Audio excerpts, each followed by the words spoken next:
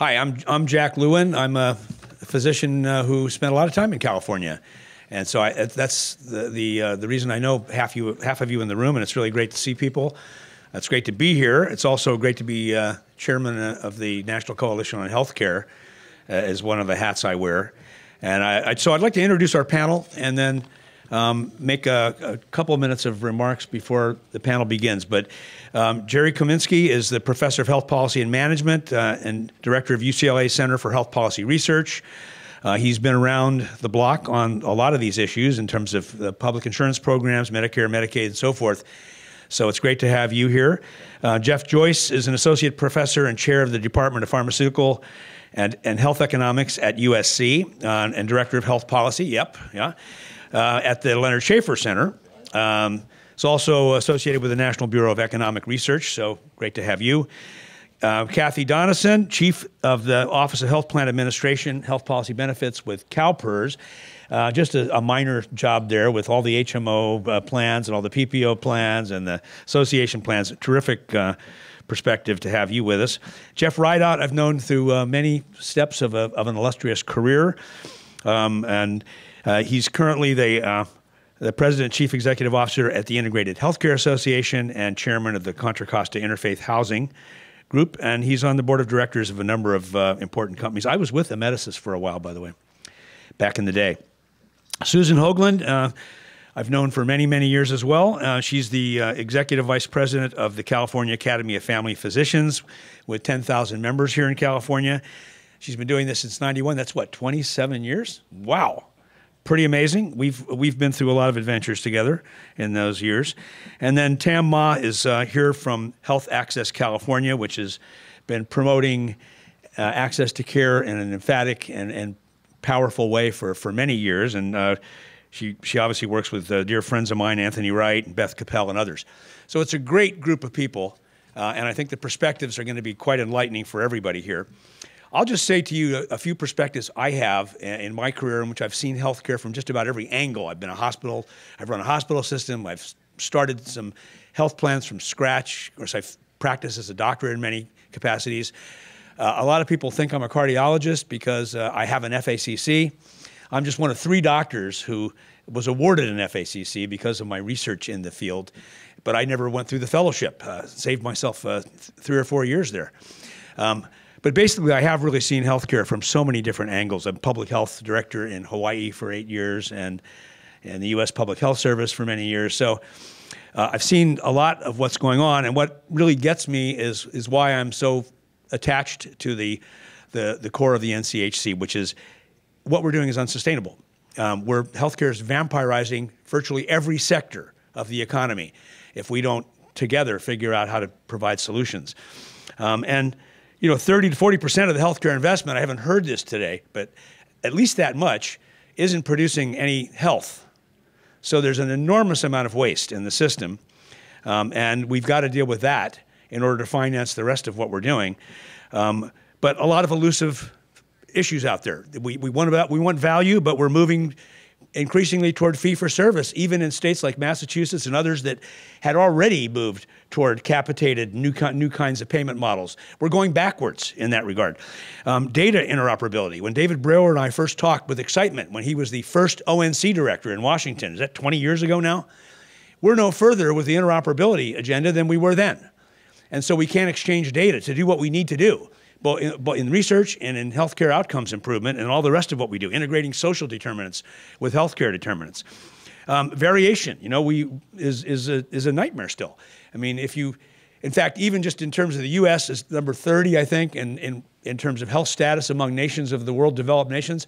But actually within the U.S., Utah and Minnesota would be in the top 5. So variation is an elusive thing. We're wasting a lot of money by not providing the best care to everybody out there, and we know how to do it. Obviously, better prevention is important, and we're in an obesity epidemic. And we need delivery system reform with all this stuff too, and we know how to do that. But and maybe California is the leader there in some ways. Some states are out there too, Utah, Minnesota, others. But anyway, there's a long way to go. In the meantime, healthcare is complicated, and who knew? That famous quote. But the administration is lurching forward, and they're going to decrease access and increase costs.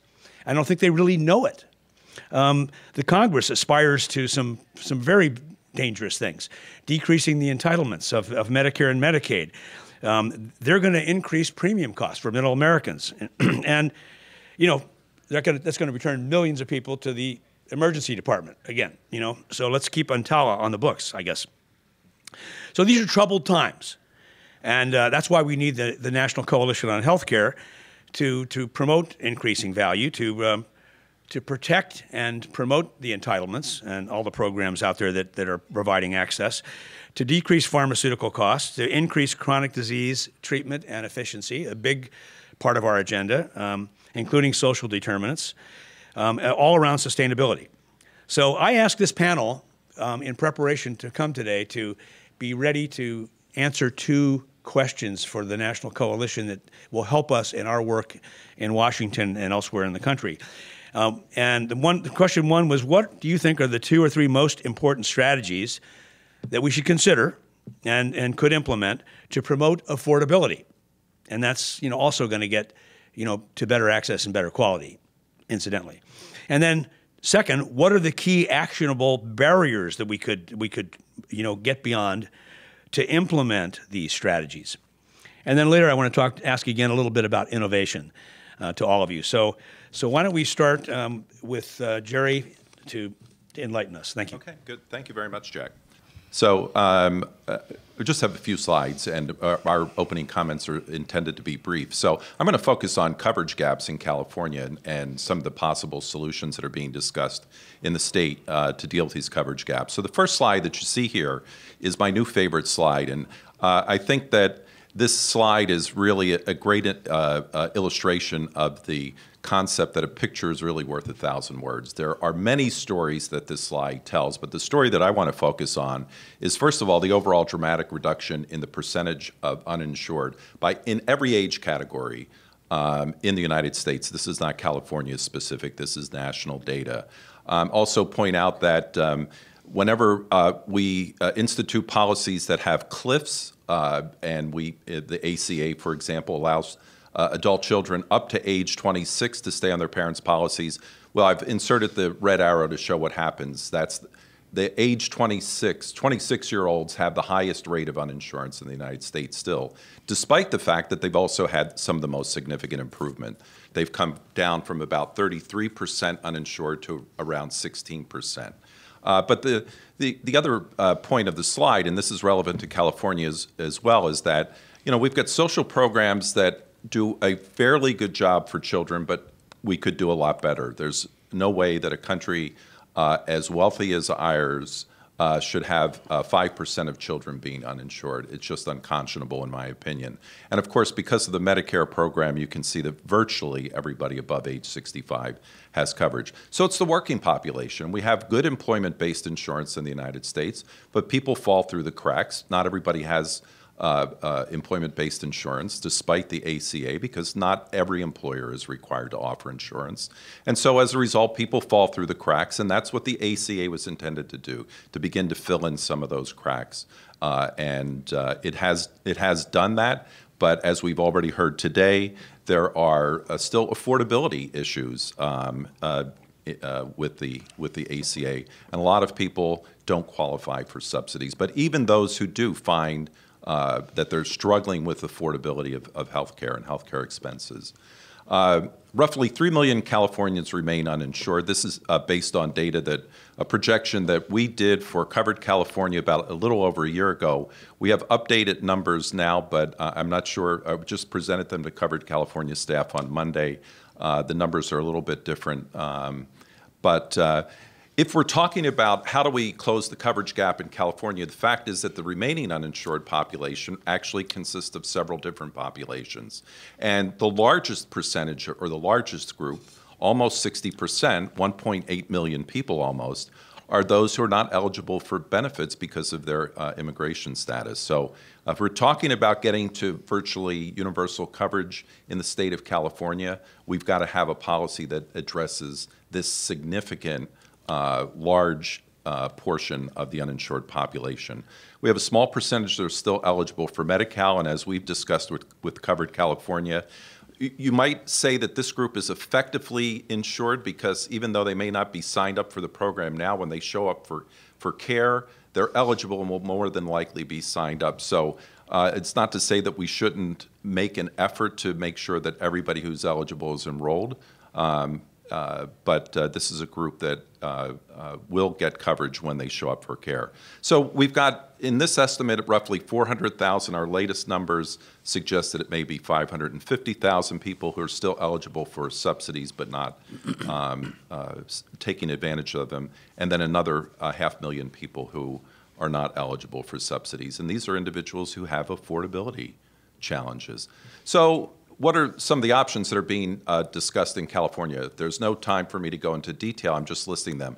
But I've categorized them into three big categories. The first is go big or go home. Let's do something bold and let's do it immediately.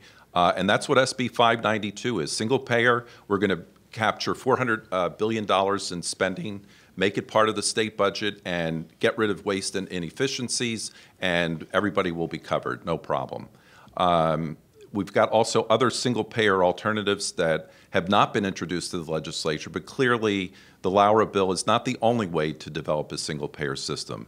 And then there's another alternative, which is a bold approach, which is all-payer rate setting.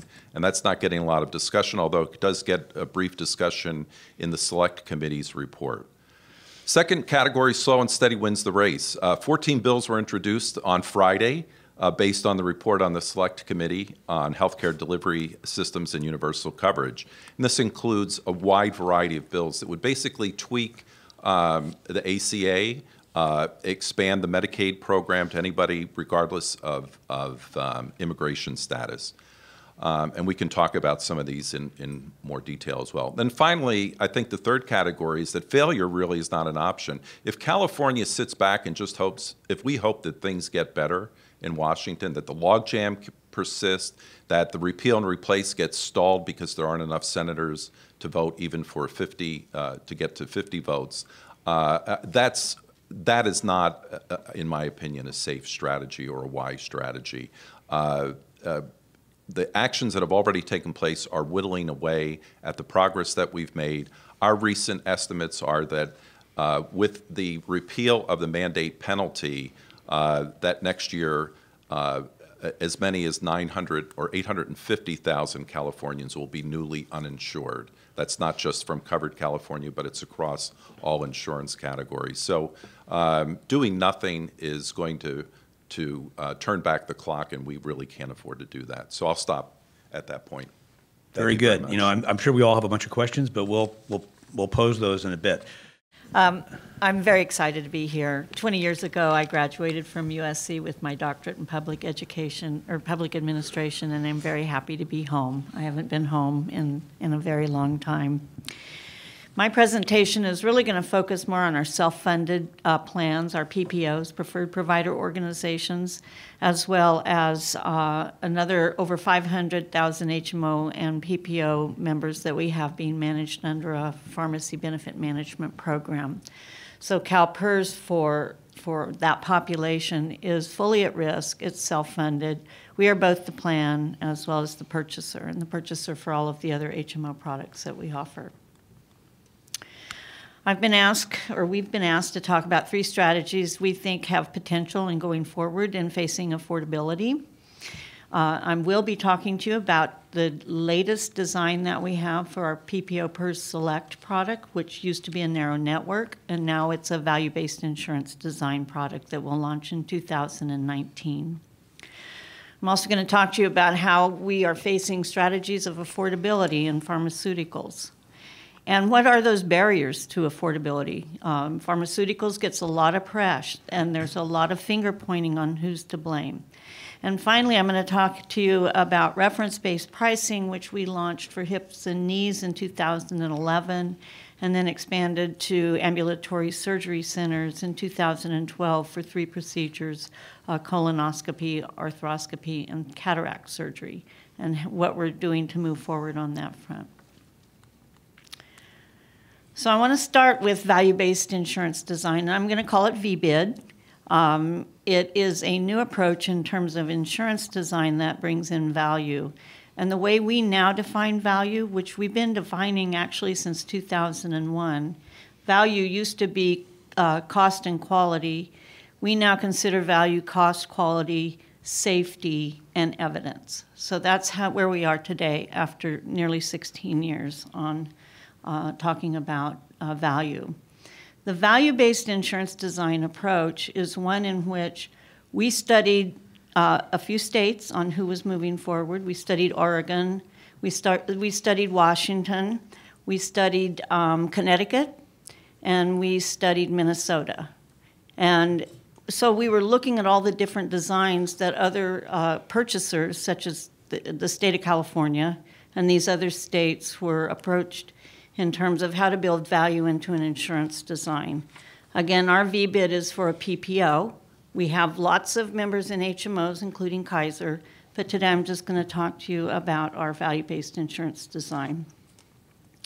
In studying those other designs, we came up with a unique feature of how to deal with deductibles.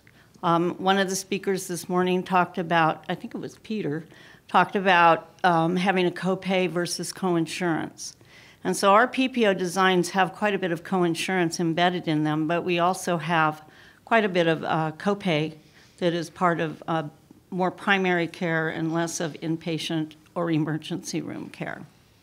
And so for our value-based insurance design, for our PerSelect product, we upped our deductible from $500 for a single individual to $1,000 for a single individual, and we also upped it for families. We did that so that we could then start providing deductible credits to bring it back down to where it is today. So the idea is use economic incentives to get our members assigned to primary care and to give them the opportunity to have a primary care or personal doctor direct their care. The 5 things that we assign $100 per thing to do for the deductible was, first of all, engage in a biometric screen. That can be done at home or it can be done in a lab. And I'm seeing that I have 1 minute, so I'm going to speed it up. So I want to talk about the personal physician model. And this is where we assign them to a personal physician who will direct their care. They'll do those 5 things. They'll get $500 off the deductible, and they'll get a $10 copay. Now, I want to talk about pharmacy affordability. We looked at the barriers to affordability in terms of what do we have to overcome. We have to overcome complicated pricing models, formulary design, tiering, new drugs coming to market, and what's not known too much about is medical pharmacy, that is provider-administered pharmaceuticals. The way we're making drugs more affordable is unified purchasing with our sister organizations, such as Covered California, Department of General Services, CalVets. We are looking at a reference price by therapeutic class, and there's a lot of interest from other states there. And we're also looking at how we're pricing our specialty drugs. We're also going to launch an academic detailing product, as well as a direct value purchasing program in which we're looking at buying direct obesity drug, a weight reduction drug, that will then be used in primary care, working with personal physicians to manage weight loss, and similar to a non-smoking or a smoking cessation program. So those are the main activities that we'll be working on in 2018 and into 2019. And then we're also looking at expanding our reference pricing program beyond just the 3 I told you about to another 12 procedures, and that is to keep moving our patients out of expensive outpatient hospitals to ambulatory surgery centers that provide cost and quality similar or equal to or better than the hospital, but 2.5 times less the price. So we'll be doing that for both the ambulatory surgery centers as well as trying to move as many patients as we can for provider-administered drugs, either into the office, the home, or the transfusion center. So that's kind of where we're going. All right, that's great, Kathy. Let's see whose slides come up now. And this is a good segue. Actually, at the break, someone in the audience was saying, did you see the recent poll that said that prescription drug prices were the #1 issue among the American population? Generally, I think healthcare is in the top 3. I didn't know drugs were that high. But I think a lack of initiative and action on the federal side has led states to take on controlling drug spending. And I'm briefly just going to talk about that.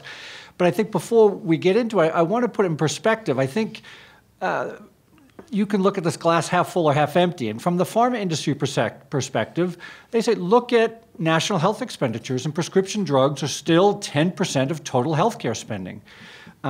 Yet drugs are the mainstay or the cornerstone of how we treat most chronic diseases in the U.S. So why are we being bashed? Hospital costs are 31, 32% of healthcare spending. Physician services are about 21 or 22%. And there's a disproportionate anger towards the pharmaceutical industry. If you look at Medicare, about 17% of their budget, when you put Part D and B together, is prescription drugs. So clearly seniors use a lot more medications, and it's a more substantial part of their budget. And then if you talk to private employers who have younger populations, who have lower hospitalization rates, so then drugs become a bigger portion of their total health spend. They'll say it's 1/5 to 1/4 of their healthcare spending. So you can look at it as, well, is it 1/10 or is it 1/4 or 1/5 of healthcare spending? That, I think, affects how we view this issue. And again, as I mentioned, sort of the last summer, the Yale School of Public Health and Law School came out with a joint report entitled Curbing Unfair Drug Prices. Got lots of attention, and their basic premises with the cost of prescription drugs was just unsustainable. And one of the bullet points said that spending on drugs was increasing faster than any other component of healthcare. Well, spending was, but prices aren't. And so if you just look, this looks at net to discounted prices in the bars, but if you just look at those lines, the annual increase in prescription drugs over a roughly 6-year period from 2007 to 13 was in the 0 to 5% per year. Now, we use more pharmaceuticals, but price per drug had not increased over that time. We did see the spike in 2013 to 15. A lot of that was driven by the Hep C drugs. But I think the industry's argument is prices aren't rising nearly as fast as being perceived in the public domain in the debate.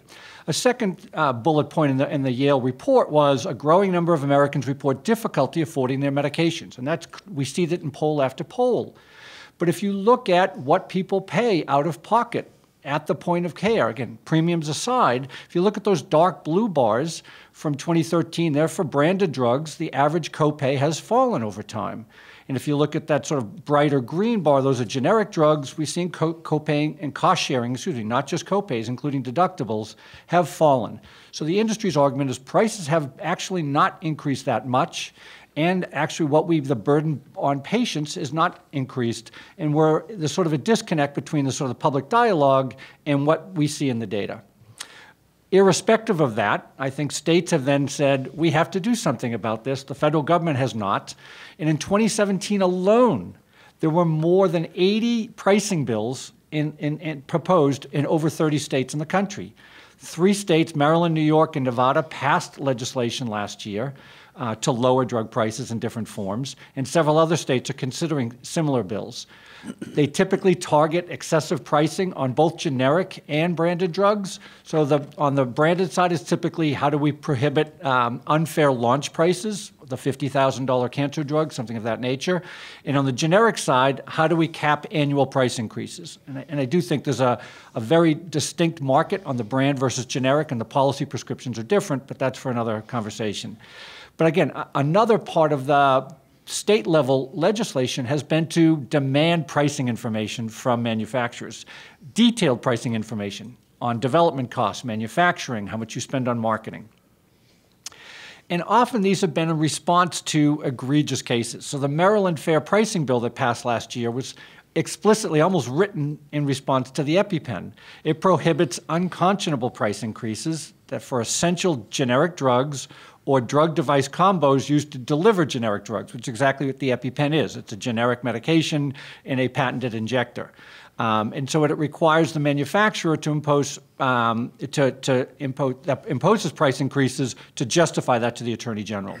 And their threshold that they're using now is over 50% increase in a year.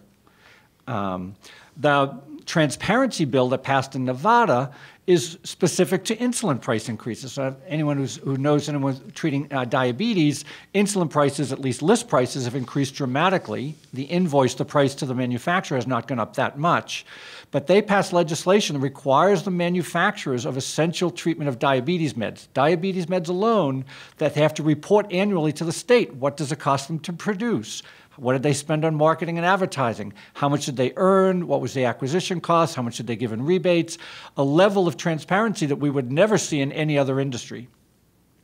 And then in California, we passed Senate Bill 17, which requires manufacturers to notify the state and the health insurers if they've increased their medication price more than 16% over a 2-year period.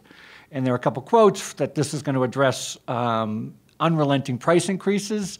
And Ed Hernandez, one of the authors of the bill, said other states are going to copy this because it's so creative and important. And again, I'm not sure these are the right policies. I see why states are doing it in response to a lack of action on the federal side. And I think ensuring access to high-cost therapies is an absolutely worthy goal that we should consider. And as Dane, I think, mentioned, out-of-pocket maximums are much more targeted and directed, as are annual caps on the highest cost drugs and high users of medications. That's targeting, I think, access. But I think trying to put price controls in the drug market itself, I think, is somewhat misplaced.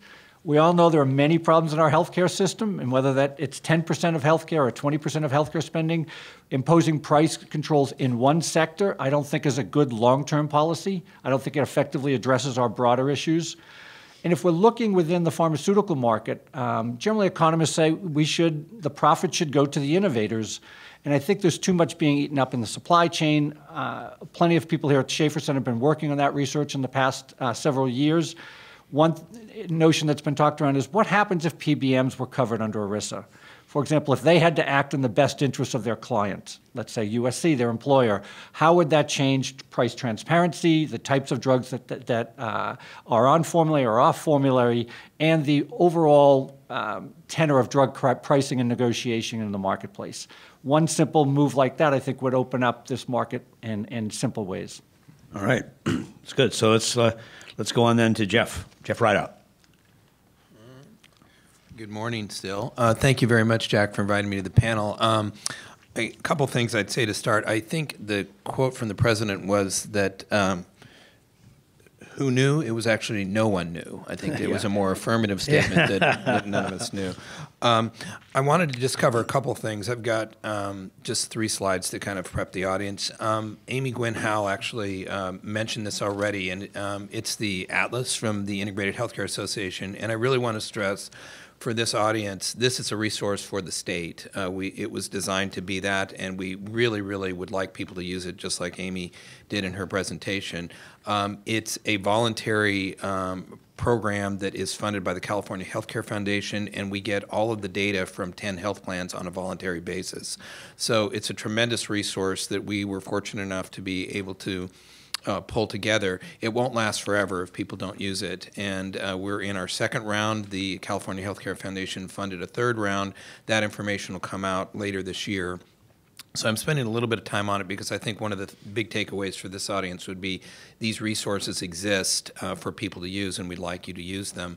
They are standardized measures of quality, total cost of care that includes patient cost sharing, and that's really, really important, I think, as well as utilization. So you can go in and play. The website address is down there below. It's open now.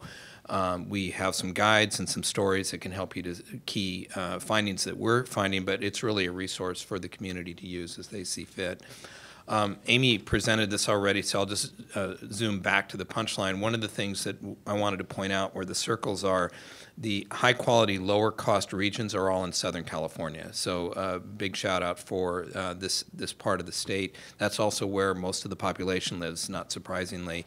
The other thing to point out is if you actually enrolled people in products like HMOs, not exclusively, but like HMOs that have integrated care delivery networks, to the patients, who I think we're actually trying to serve here, it would be $7 billion in out-of-pocket cost avoidance. And we saw that same extrapolation in the Medicare Advantage market to $3 billion. So if we're looking for solutions to fund the uninsured or to fund undocumented or to offset prescription drug prices or utilization, the money is there. I think a lot of it comes back to let's be data-driven and look at where waste does occur and what we can do about it. And the story, to answer, Jack, your first question is, I'm unapologetic about promotion of integrated and coordinated care combined with comprehensive benefits that have rational and income-based cost sharing. The other thing I wanted to point out, this will be a new thing. We all talk a lot about new models, and we've used the phrase ACOs here. The one thing I'd say about ACOs is we all know how to spell them. And they're really nothing really different than what this state has been doing for over 30 years. And I am also old now, so I was part of managed care when it was in vogue. But what I wanted to show you was this chart will quickly show kind of where we are. The Atlas this year actually flagged members that are participating in ACO products, and that included about 500,000 people in 2015. So it's a little bit old, dated, but it still includes a lot of people. And for the commercial PPO, you can see the range and the average for those 10 quality measures. Commercial ACO, actually a little bit better, and it pulls up the whole PPO average across the state to some degree, but we still have a ways to go to get to the commercial all-product average, and we still have a ways to go to match what the HMO has been doing for quite some time and continues to improve upon. And as I mentioned earlier, this trend would be roughly the same directionally, even without Kaiser in it. It wouldn't be as, the magnitude would not be as great.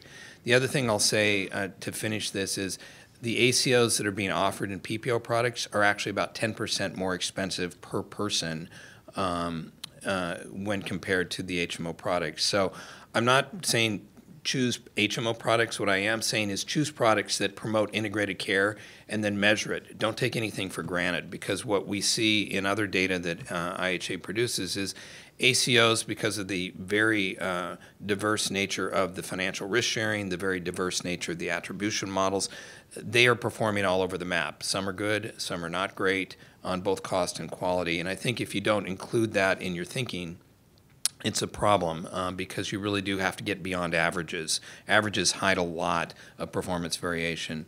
And then the last thing I'll say, other than having a big logo slide, which everybody needs, is if we bring this back to the people we're trying to serve, which are the patients, these things really do make a difference. If you simply matched some of the better performing regions in California, you'd screen thousands more for cancers. You would treat thousands more for diabetes. And also the last thing I'll say, and again, homage to Southern California, but looking toward San Diego now, if we just matched what San Diego is doing regionally, it would mean about $2.6 billion in savings per year that could go to fund other things. So one thing that I will say, I get a little bit of a soapbox on, is we see and experience this data, at least I have, for 25 years. We don't do anything about it. I mean, a lot of the information about things we can do, it's hard, but it's right in front of us. So I think we have to be both intellectually honest about the trade-offs and a challenge to actually pursue those solutions that seem to be working reasonably well already. So thank you. Thanks, Jeff. So, Susan. First, apologies to Amy, because when she said provider groups, I just sat there with my hands folded. So California Academy of Family Physicians is obviously a provider group, although we sort of hate that term, honestly, because our doctors don't like it really. And it won't be any surprise to you, because family medicine physicians are the pure primary care specialty, that my whole thing today will be that our health system would be much better off if there were more family medicine physicians, primary care physicians, and we had a more primary care and preventive care-centric, patient-centric health system. And I had tons of documentation about how other systems perform so much better than we do all over the world, at least the more developed countries. But I will cut to the chase a little, and I won't even mention my snarky comments about how, you know, Don Berwick said that every system is perfectly designed to get the results it gets, and consequently, ours is bloated, inefficient, and inequitable. The three ideas that I would like to propose as improving affordability and access and health outcomes would be the reallocation of the state, in California at least, spend on primary care. And we would propose at the Academy that it be somewhere in the neighborhood of 12%. And there are a couple of states that are already engaged in that effort, Oregon and Rhode Island. Rhode Island was first, and they now have pretty good data that were published recently in the New England Journal of Medicine about how well they've done, how indeed the primary care portion of the insurance spend went up significantly, but the overall health spend by the health plans went down significantly, and they attracted more primary care physicians to their state, and they outperformed in terms of price increases the states of Connecticut and Massachusetts. I think, yeah, those are the two. And so, you know, there's good data there. And the CAFP is actually sponsoring legislation right now that would begin the first step of gathering the data about the primary care spend. There's no information that we're aware of at this point that says what health plans spend on the primary care piece of their business. So the first step is find out what that amount is, and then the second step is see if there might be legislation that could increase it, because we're pretty sure it needs to be increased. In Oregon, my colleague up there said that after they just collected the data, that the health plans looked at it and went, oh, Kaiser's spending so much more than we are, and look how successful they are. And that itself moved the needle a little bit. So the second thing is that we need stable, consistent financial support for primary care residency training programs, especially family medicine, and the more equitable distribution of graduate medical education dollars that come from Medicare. And actually, we think it ought to be an all-payer support system for graduate medical education. Don't know why Medicare has shouldered the burden for this all along. And in California, we have the Song Brown program. It is through the Office of Statewide Health Planning and Development, and over the years, the family medicine and not just family medicine, actually, programs kind of have been stumbling along with crumbs in the neighborhood of about $2 to $3 million from a hospital tax. And in the past year of the legislature, we and other healthcare organizations were able to get $100 million over 3 years. And it was really, truly stunning from the general fund. And the problem is it runs out in 2 more years.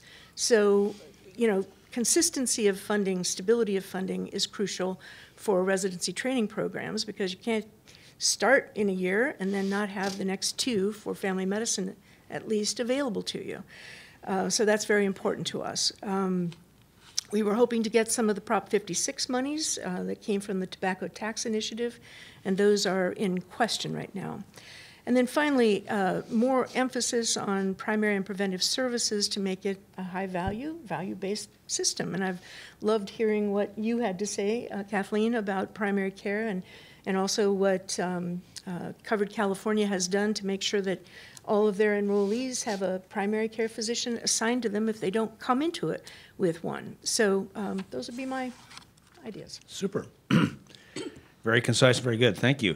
So Tam, you know, I know you guys have been working on this for a long time. You've got some stuff happening in the legislature. Yes. What do you see happening? What do you think we need to do?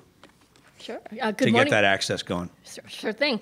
Good morning, everyone. Again, I'm Tam Ma, and I'm with Health Access California, and we're the State Healthcare Consumer Advocacy Coalition, working to ensure that all Californians have access to quality and affordable health care, and that they're able to get the care that they need when they need it.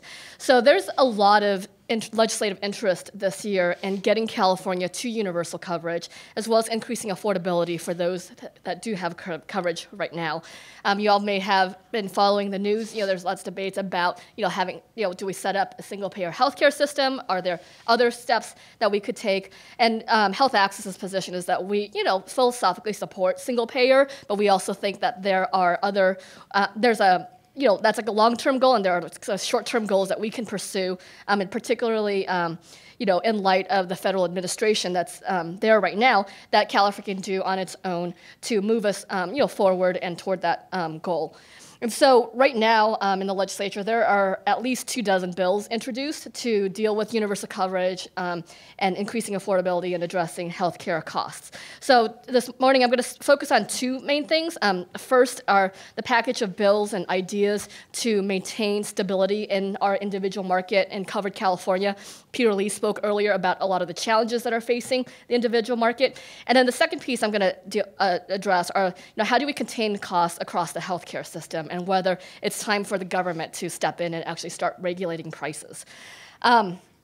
As far as maintaining stability in our individual market and preventing premium spikes, like Peter said earlier, like later this summer and fall, we'll know what the rates are for next year in terms of how much people have to pay to if they have to buy coverage on their own, either through Coverage California or through the individual market. California does have a relatively competitive marketplace. We've been able to safeguard consumers from the chaos and the confusion that has been created in Washington, D.C., with the marketing efforts, the workarounds that Covered California has come up with. However, there continues to be a lot of confusion and a lot of policy changes that the Trump administration has proposed. So right now there are bills, that are geared toward, getting people, and particularly healthier people, into the risk mix at Covered California and the individual market. So there's a bill to keep junk insurance out of the California market. This is something that the Trump administration is really pushing. They call it short-term insurance, and these are plans that are not ACA compliant. They lack consumer protections. They can deny people based on their pre-existing conditions or charge people more.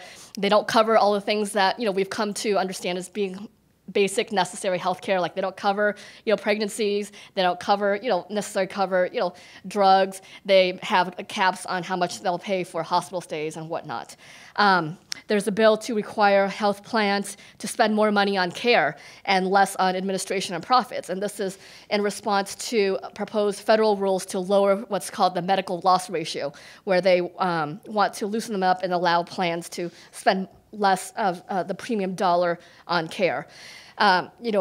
We need to maintain the individual mandate penalty in some way in California to, again, incentivize healthy people to stay in the pool and in the risk mix. I think there are ways that we can do that, in California, and pair it with efforts to make coverage more affordable. And I think a lot of folks, still struggle with affordability, and they don't want to be told to buy something that they can't afford. So, which brings me to the next thing is really, in terms of how do you make coverage more affordable for people that have it now, and build on the federal subsidies that are available.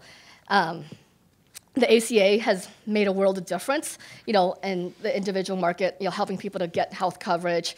It, despite being called the Affordable Care Act, it's not as affordable as advocates would have liked it to be, but we, took what we could, in 2010.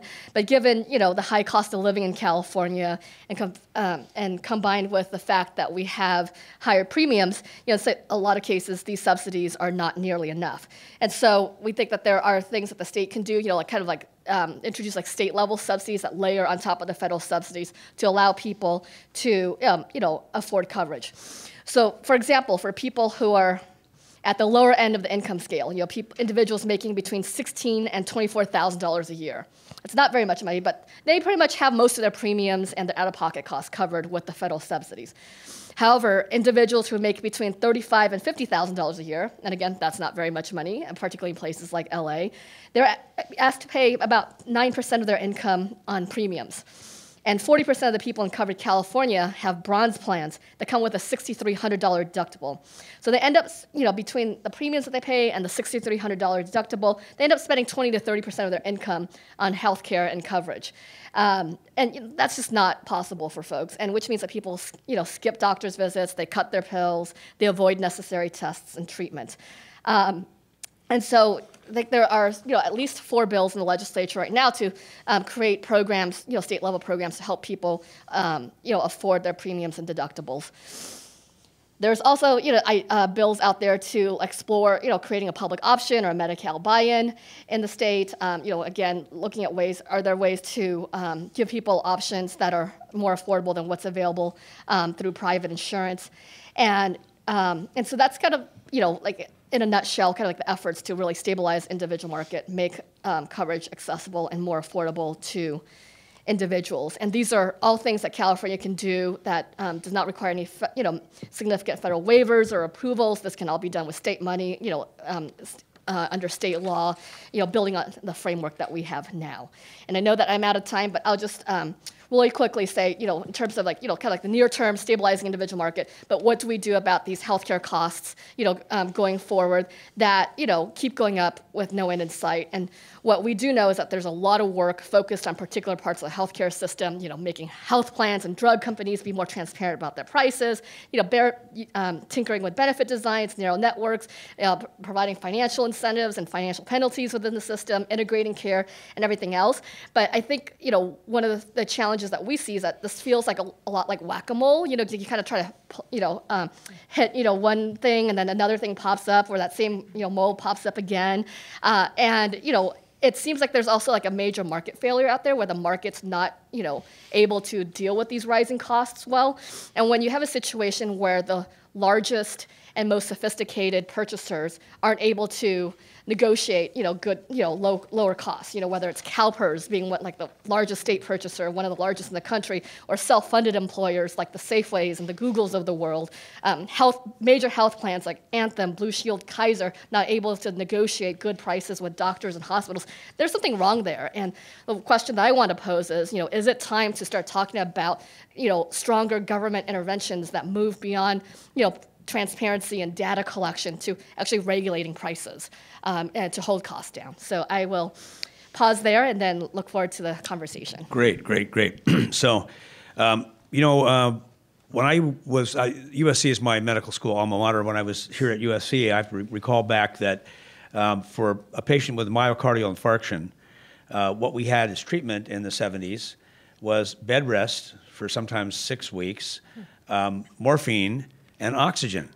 What wonderful therapy compared to today in cardiology, where we go in while before your heart attack has really had an effect, open the artery up, and we do all kinds of amazing things. I mean, it took a lot of years to get transcatheter aortic valve and other valve procedures approved through FDA. We were the 30th country in the world to do that, even though the technology was developed here in the U.S. So things take a while to get through. But here's the deal. Science is on a roll. And we're talking about costs and issues and access and so forth. But I mean, we're living in an amazing age. And this innovation that's coming, and not to mention all that's going to come out of the genetic innovation in the very near future, is going to be very expensive. And so I did want to ask the question on innovation. I think a lot of you already mentioned what you thought was the innovation needed. But is there something left that we haven't talked about in terms of innovation that could be a game changer and somehow we ought to be including in this discussion that we haven't? So, Jack, I just want to put on the table innovation comes in many forms. Mm-hmm. And I think what we tend to underemphasize is the innovation that doesn't come out of someplace like Silicon Valley.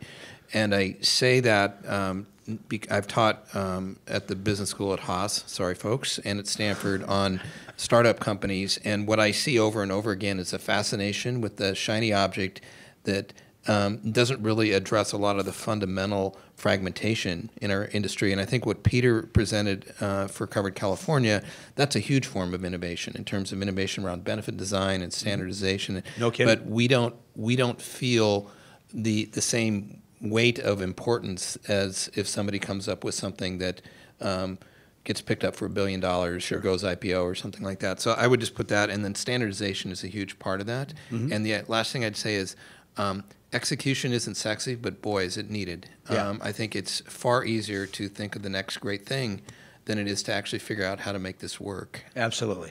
So, and I think that you covered with the integration part of what you talked about. That's innovation as well. There's plenty of innovation there. So, yeah. Just one thing to add. I think we've seen throughout healthcare that innovation tends to be cost-effective, but not necessarily cost-saving. It doesn't reduce costs, but many of these innovations, from a societal perspective, we think are worth doing. Right. Well, we have to look at that carefully. So look at the transcatheter aortic valve thing that I talked about. It's $35,000 just for the valve, and the hospitalization is another $30,000. However, and not maybe a little less than that for the hospitalization. But the point is, the patients who get it would be, on average, in and out of the hospital for heart failure admissions maybe 5 or 6 times in the years before they die. Each time it's a $35,000 admission. So, you know, we got to look at the cost-benefit issue. We've got to look at the whole picture there. And some of these innovations are cost without being able to measure savings. And I think we'll have to do a little differentiation there. Yes? So I think our value-based insurance design is an innovation that could serve as a model for other states, Absolutely. especially where you have high numbers of PPOs. Not everyone in California has access to an HMO. So the more we look at coordinated care through benefit design and incentives to actually engage with a personal physician, especially in our rural areas where we do not have HMOs, I think that's an innovation that we're very proud of to have achieved. I think some of the innovations on pharmacy, like Hep C, yes, we can cure Hep C, but it came with a high price tag. But it doesn't mean that we don't find ways to actually manage a Hep C program. Right. Other comments? Go ahead, please. No, please. Sure. I think with regards to innovation, it may be also looking at like what innovative things that are already being done, whether it's in the United States or around the world. And so when we look at what other countries do, particularly countries with universal health care, whether they are single-payer systems or multi-payer systems, you know, they all have government regulating healthcare prices and the prices that are paid, paid to providers, doctors and hospitals throughout the system, including the private market if they have one. And we have something like that here in the United States now, and it's Medicare. Sets, has a fairly public and transparent process for setting rates that are paid for services. And other countries have kind of taken this model and adapted it to not just people who are over 65, but for the entire population, and applied it to their commercial markets. And so, I think that's a valuable program to kind of look to and see, how has Medicare been able to control costs? Because they have, and they've done it better than the commercial market has been able to. And I think that's something that, California and the United States should look to, in terms of applying, what Medicare does more broadly across the market. Right. Well, everybody out there needs to get your questions ready to ask. I'm going to throw one question out first, and then let's hear from everybody. But we talked about how we big leap in the system where we need to go, and I think for Jerry, for you, and for Tam, Vermont made an attempt to go single payer, and then they said, oh well, it's going to break the budget. The same kind of conversation happened here in California, as this was considered a year or so back. Why is it that we can't look at the idea of a real system change like that and recognize the administrative savings are going to happen, and not factor that in, but rather added cost when we add access to more people? What do you think about that topic? Is that being discussed properly, or are we way off base? So it's not being discussed properly, because what happens is it becomes sort of polarized. Yes, and look, we helped contribute to this by publishing a study about a year and a half ago saying that healthcare spending in the state of California is approximately $360 billion. About 70% of that is from public sources, and that our study has been used by both opponents and proponents of single payer to say, look, this is how much we're spending. Can't we get to 100% public? We're already more than almost three-quarters of the way there. So I think what happens in this debate, and it's playing out between Gavin Newsom and Anthony Villaraigosa. The total additional spending to move to single payer in the state is a lot less than the total amount. And those two numbers are getting confused. The challenge, of course, is the politics. How do we move to a single payer system in the state of California? And I'm ignoring right now the sort of the barriers to Congress passing the appropriate waivers. How do we put $350 billion of spending with efficiency into the state budget in a short period of time? And that is a major political challenge. It doesn't mean that we can't do it. It doesn't mean that we wouldn't achieve savings. And the savings are being ignored. I think academic discussions of this and policy expert discussions of this issue aside, I think people in the street understand from a common sense perspective that we'd get more value if we didn't have so much administration in the system. Sure. People can get that message. People would understand that. But the political barrier to moving that much spending onto the state budget is something that, in my opinion, the proponents haven't adequately addressed. That there is, at a minimum, caution on the part of many, sort of well-meaning individuals that this is a huge endeavor, and to do it all at once may be too big of a lift. Okay. You might consider like an all-payer step or something on the way. I've heard the panel members comment that HMOs have advantages over PPOs in cost and quality and life expectancy. However, I've also read a good deal of research that PPOs are a lot more popular among consumers than HMOs. Do you have a solution to that contradiction? Yeah, I don't have a solution. I guess I just reference back to the comment. These are hard trade-offs, and PPOs are a proxy for a type of delivery system where access is open, and kind of you get the bill only if you need the care. But I think other people have said this along the way. We're now at a point in California, and I think there is a lot of regional discussion about that issue, where consumers are paying up to 20% of the total cost of care, regardless of their income. So I think that tail will come back to bite people. And I think the other thing, which is a little bit off point here, but I wanted to put it back on the table, we need to talk more about post-acute care as well. I mean, this discussion is largely around acute care, but I think what we really have to think about is the supplemental Medicare Advantage benefit, integration of hospice care, a lot of things that actually help people make those kind of choices more comfortably, and don't limit them to a certain silo of care.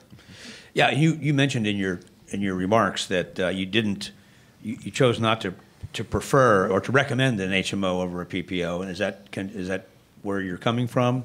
Well, we're a not-for-profit 501c6, just like the NFL, so we try to stay pretty neutral.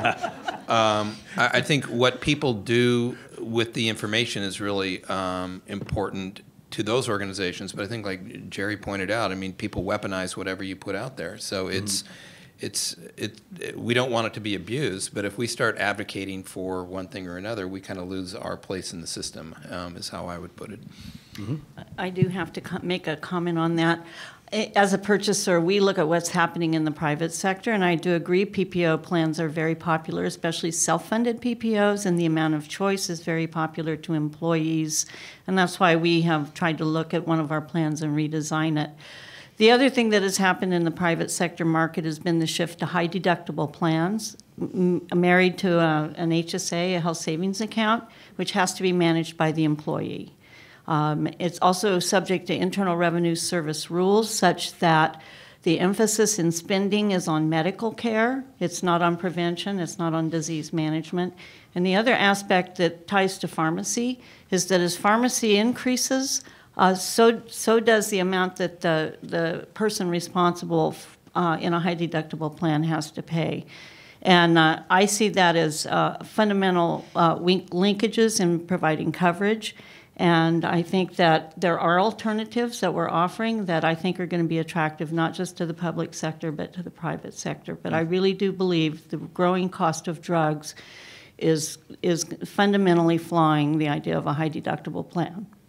Yeah, Mike Lowe again. I have a question, I guess, for both Susan and Tam, regarding, I guess, in terms of price controls on a lot of healthcare procedures. Right now in California, I think Medi-Cal has one of the lowest provider rates in the country, which actually has created a lot of accessibility issues under Medi-Cal expansion, that you have a lot of physicians that are refusing to take Medi-Cal under expansion. So I think that, whether that really exacerbated, I think, the issue on accessibility. And I'd like to know whether Susan and Tam's comments on that, coming from the primary care physician side, and also in terms of an advocacy in terms of government controls on prices.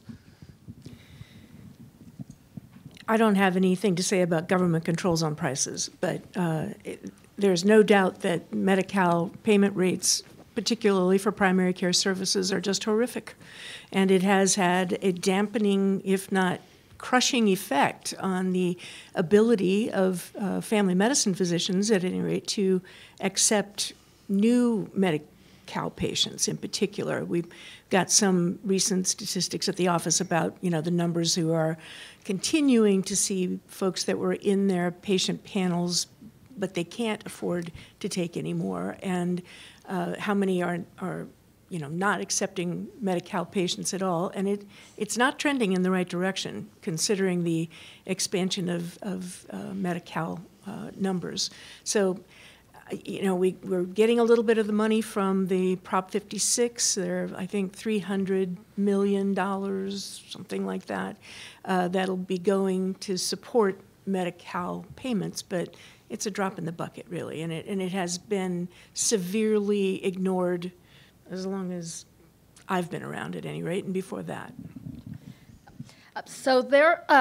So I think with regards to Medicare, that most providers, doctors, hospitals take Medicare these days, and there's also bills pending in the legislature to raise primary care rates in Medi-Cal to Medicare levels, and which is a bill that Health Access does support. But I think this is really speaking to the need to contain healthcare costs, in a more systemic way. And right now, the prices are going up and there's no end in sight. And so, we can look at, some of the, ideas that are considered innovative, integrating care, using more accountable care organizations and everything. But that's still a very small, number of, providers participating in those kinds of programs. And so the question is, do we, sit and wait, another decade or two and see if those work, or do we just, go in and, do something sooner? So again, a radical but not so radical idea, throwing it out there, don't know if there's any appetite for it or anything, but just something to kind of,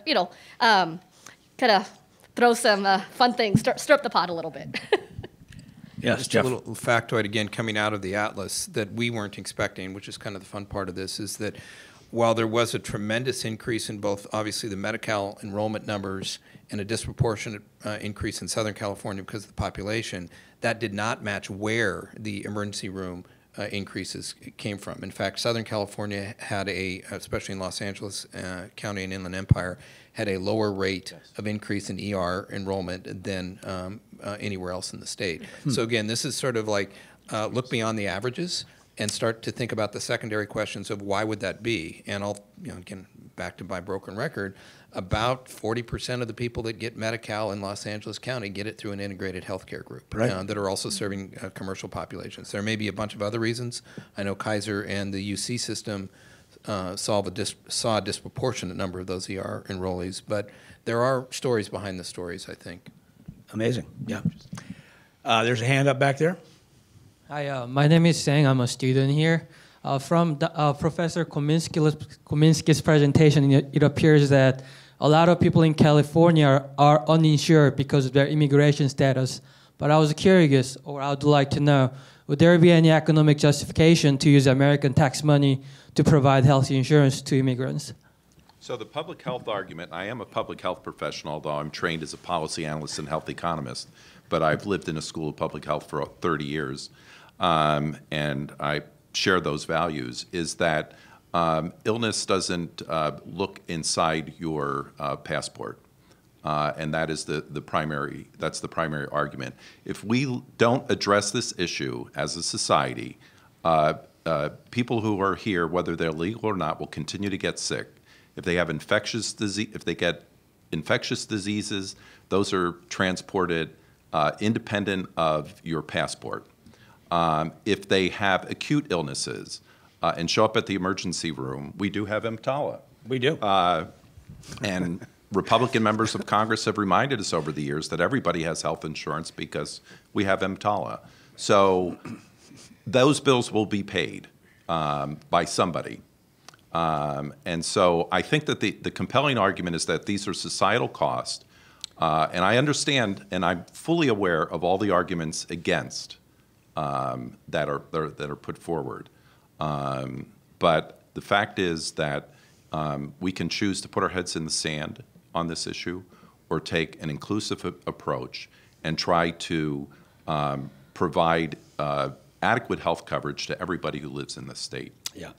Yeah, short of bodies on the street, EMTALA is a lot more expensive than primary care for the people who need it. I think the current administration hopes to lower the uninsurance rate by putting immigration status on the 2020 census. That was a joke. There you go. Yeah. Thank you. I'm Scott Witt. Dr. Rideout's point about sort of the narrow perspective on innovation, I think is very valuable. And as an engineer who works with other entrepreneurs, that's something that I'm constantly reminding them of. And so the idea of counterintuitive innovation, I think, is something that's a really good approach. It seems to be very effective. So could the panel sort of comment on some counterintuitive innovations that you see are maybe not getting attention that really could or should be addressed, and how? Dr. Rideout also mentioned that post-acute care is being under-reviewed. I run a long-term care program as well, and so I do understand that post-acute care recovery is happening more and more in the home, yet there's not a supportive infrastructure for it. When we also, through our long-term care program, manage care recovery in the home as well, and so we see a big gap. And you're right, it's counterintuitive because technology lives in Silicon Valley, but innovation can also be at that transition from inpatient to outpatient post-acute care all the way through continued and sustained better health and better care at home so that they don't complete the circuit and wind up back in the emergency room. So two that I'd mentioned that affect this state in particular, and this is really the plumbing, provider directory accuracy and encounter data, and leave apart just the information that you can glean from better information. I mean, just the waste that goes on in our system because of all the stupidity of that kind of multiple party chase is unbelievable, and there's no competitive advantage really. I mean, I've heard some plans and some provider groups say, well, if my directory is more accurate than yours, I somehow have an advantage. But you know, having lived through the mess that covered California when we published an all provider directory, you know, people get frustrated even if you have the better directory because it's still wildly inaccurate. So those kind of things save the system a lot of money, but because they don't accrue to anybody in particular, and the consumers bear the brunt of a lot of that, they don't, I think, get kind of the attention, at least until recently, that they deserve. Yeah. We're going to wrap up in about a couple of minutes. And would you have Just one comment. I think we talk a lot about making the healthcare system more efficient, conditional on you getting sick, and not very much about how do we have a sort of a healthier population. One of the, President Kennedy's physical fitness in elementary schools and public schools requirement was to improve the health of the population. I think it's generational, but educating kids from day one about health and the importance of health, and that the big gulp, the 32-ounce drink is not so good for them and things of that nature will generationally take time. But I think if you look at like environmental awareness, the younger population generation is much more acute and aware through just they grew up. That's what they grew up with. So I think educating them from a young age on will percolate over time. So actually, just one final question, and that would be, Jeff, to you, Jeff Joyce. I want to say that this is just an area we didn't cover during the talk here, and I'm not going to get any big pharmaceutical contracts for asking this question. But what you're talking about the cost of insulin, and I have patient friends and some. In fact, I work with some diabetes-related treatment programs in New York, and they've been importing insulin from Canada, and they're saving 75% of the cost for the same products available here. And there are some loopholes that allow some of that to happen in U.S. law, actually. But what I think most of us we fail to kind of recognize is that almost all the ingredients of drugs, including biologics, that we're using in this country, far more than 80%, are manufactured elsewhere. And they go through an FDA approval process before they get here, and then sometimes they're compounded here, but they're just elements of things that are manufactured elsewhere. So, you know, that's a bold thing to say, but why haven't we thought about maybe reducing the cost of drugs simply by taking advantage of some of the costs that the rest of the world enjoys? Well, you're absolutely right, particularly for generics, but in general, the manufacturing process is almost all overseas. Yes. R&D is mostly concentrated in Europe and the U.S., predominantly the U.S., but manufacturing has been, I mean, they've been trying to find efficiencies. Sure. And the industry, you know, to their credit, has done that. Some of the drug shortages have been a response to FDA closing down a large factory in China or India for safety violations. Sure. So there's a flip side. But again, I think the manufacturing process is a relatively small part of the total cost. Right, but the manufacturing results in a much lower cost without the markups everywhere else besides the U.S. If you're going to allow importation, that changes everything, right? So anyway, it's a thought out there. Well, look, ladies and gentlemen, this has been a great day. I want to first of all thank Jerry and Jeff and Kathleen, Kathy, Jeff and Susan, Tam, for doing a good job. Please give them a hand. Thanks. Yeah, panel stay put. I think that I want to thank, we all want to thank the USC folks here at Schaeffer Center. Thank you for what you've done and helping bring this about. We're very grateful for the coalition staff and for all the members of the coalition. We'd like to invite any of you who want to participate with the NCHC to do so. I mean, we can use more. We'd like more regional kinds of perspectives in Washington to help what we do with Congress, the administration, and the health sector there. So we invite you to participate. You'd like to be part of this. We're the biggest coalition in health policy that exists right now, so that would be good. John, do you want to say anything as closing? Or yes, you too? Okay, let's bring our co-chairs up. Thank you very much. Well, I figured we'd save some time and come up together. What a rich discussion all day. I want to again second a round of applause for all of our presenters and panelists that shared their last 3 hours of expertise with us. Thank you. And it's the leaders in all of us that advocate on behalf of others in California and the nation. And my challenge to you still exists. So keep the dialogue going. So please continue to have the dialogue, watch the videos, make connections, and only again together can we really make that difference that we've talked about across the last few hours. And I also wanted to give a plug back on Jack's comments is we need to align ourselves with like-minded coalitions. And the National Coalition on Healthcare is one of the largest addressing these issues today. And I believe that CalPERS aligning ourselves with the National Coalition has really made a difference, and I encourage all of you to do the same. So with that, I'm going to go ahead and turn the podium over to John. And again, thank you, NCHC and the USC Schaeffer Center for inviting CalPERS out today. Great. Thank you, Leanne. I had mentioned in closing the support of the Betty and Gordon Moore Foundation for this. And you also might be interested to know we're going to have another event just like this tomorrow in Austin, Texas. And what you learn when you go around the country is how different healthcare is from one place to another. It's very rich. But if we're going to solve this as a country, we're going to have to take that variation into effect. So let me try to sum up, if you forgive me for this, with 5 key points. It's hard to reduce this thing to 5. But first, we are on an unsustainable path in terms of cost.